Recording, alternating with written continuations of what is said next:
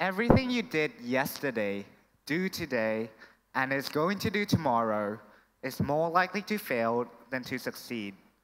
Success is far beyond what a man routinely achieves. I often reminisce about the times we were taught about successful people. Bill Gates, once the richest man in the world. Isaac Newton, a well-respected scientist. Kevin Hart, a funny comedian. And we can't forget Chris Anderson, the founder of TED. We see that success is within the reach of humanity. Therefore, we often think that we can be successful. But the hidden and depressing truth is that we usually can't. There are many factors that limit your success. Time. Time limits your ability to be successful. We often think of time as it is unlimited. We always have time.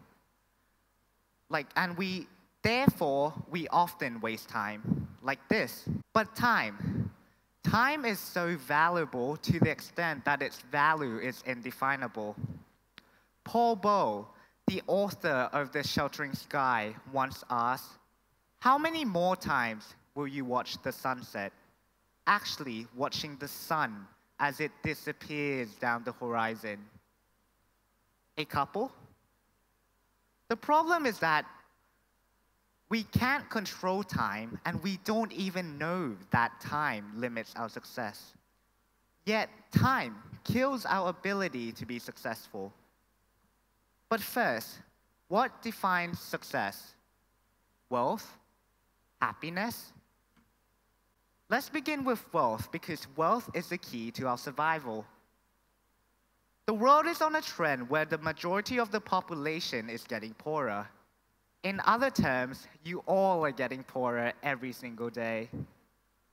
This is due to population growth, lack of resource, and wealth inequality.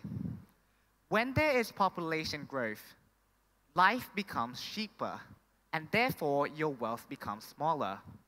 When there's lack of resource, your wealth becomes even smaller. And when there's also wealth inequality, your wealth becomes minusculely small. The simplest definition of modern-day wealth is that man is by nature getting poorer. And when people get poorer, it makes it more difficult to achieve what we want, what we define as a success. Because everything in the world has a price tag. We are moving forward to a trend where the majority of the population is striving for survival. It's a trend of failure that opposes your ability to be successful. So if you can't be prosperous, happiness might be a line of success for you. But can happiness be considered a line of success? When was the last time you were happy? I know that this is a very peculiar question, but seriously, when? Was it when you were listening to my TED speech? Was it when I told you that you are more likely to fail than to succeed? If yes, I admire your respect for my speech. But happiness is not considered a success. It's something that you already possess every day. When people can't define their success, they often said that being born as a human is a success. Humans are getting very powerful very quickly. Humanity is a success. But it's not your success. You did not create this success. It's also something you possess, not achieve. I have been failing for my entire life. I still remember that I failed to answer a simple math question in my grade 1 exam. But when you think of exam, there are indefinite answers to a question, but there are only one correct answer. Yet, we are expected to be successful. We are expected to be able to answer that single one question.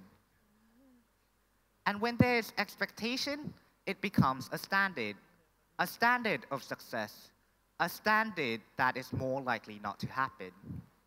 Considering all the factors that limit your success, how many accomplishments have you made in your life? I'll say not a lot. No matter how hard you tried, you still failed. My speech isn't to make you feel bad. My speech is to tell you to be prepared. To be prepared for failure because it is more likely to happen. And whenever someone calls you a failure, you could tell them that it's normal. And even though you are more likely to fail, I strongly believe that success isn't far beyond what we can achieve. Thank you.